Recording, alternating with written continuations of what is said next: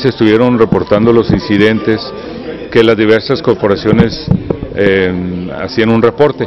Prácticamente podemos decirlo que fueron incidentes menores, que fueron atendidos prácticamente por la autoridad electoral, fueron turnadas a autoridad electoral.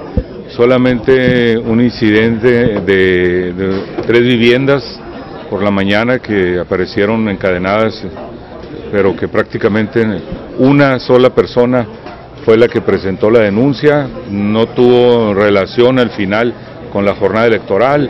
Un vehículo incendiado a espaldas de una escuela donde estaba ubicada una casilla tampoco tuvo una relación.